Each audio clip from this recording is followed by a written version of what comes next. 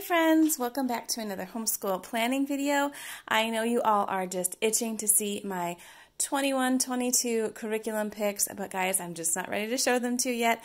I'm still getting things here. We've actually had an unexpected car expense that ate up pretty much all of my homeschool budget.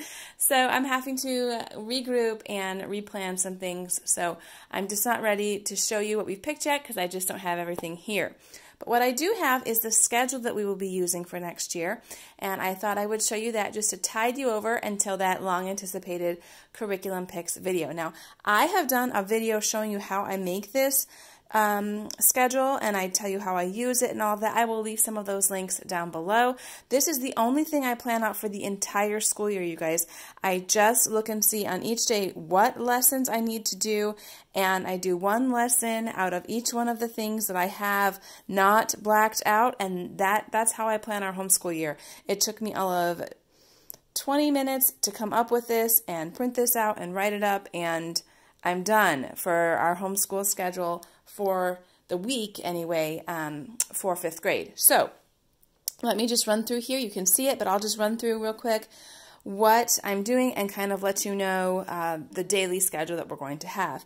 So I have 6 things left open that we're going to do on Monday, and we'll do either typing or handwriting. Whatever we don't do here Monday, we'll do on Friday. So this is just one or the other in this box. Now my son looked at this before I came up here to film, and he said, "Mom, what if I feel like doing 2 handwritings in one week? Can I do 2 typings in another week?" And I said, "That's fine. We'll just play it by ear, but we are just going to go back and forth on Mondays and Fridays with handwriting and typing." This box here, Spanish and Art, is a semester box. So one semester we're going to do Spanish on Thursdays and Fridays, and one semester we're going to do Art on Thursdays and Fridays. So I will show you after I do my whole big curriculum haul video or curriculum choices video for you, I will go through and do individual subject videos as well, because we're not going to be doing these things all as scheduled and as written in the curriculum. So I will show you what we are in fact going to be doing. So on Monday we have 6 things that we're doing, as well as Tuesday 6 things that we're doing, but on Wednesday and on Friday we only have 5 things that we're doing. Thursday's another 6th day, so that's a change from last year. Last year, or this current year that we're finishing, we did 6 different lessons or subjects each day, and I decided that since Wednesday will most likely continue to be our music lesson day where we go for piano lesson, I wanted to just give me a little bit of wiggle room to maybe make that day go a little smoother, so we knocked off one of our lessons and are just at 5.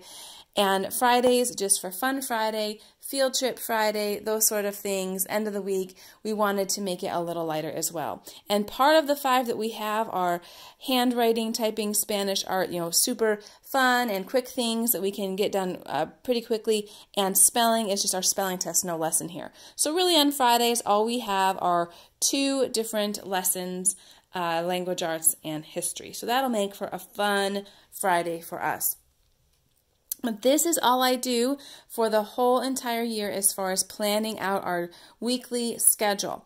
I will do a separate video on how we're going to actually schedule out the lessons and all of these different subjects once I've shown you my curriculum choices video, but I thought I would give you this very quick look inside our schedule for the upcoming year, just to give you something to look at for our 21-22 plan. I'll also let you know that we are going to continue with the Sabbath schooling method. I will leave a video down below, or maybe 2 videos I think, where I talk about that.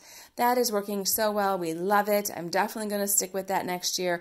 So this will just be another part of our homeschool schedule plan. This weekly schedule, which will fit in our year-long Sabbath week schedule, and then I will give you what a daily schedule looks like in our home when we get all our curriculum here. All right, so just wanted to pop on real quick because so many of you have asked me about next year, and this is something I can tell you, and you'll just have to be a little bit patient with me until I can show you the rest. Take care, everyone. I'll be with you again soon in a new video.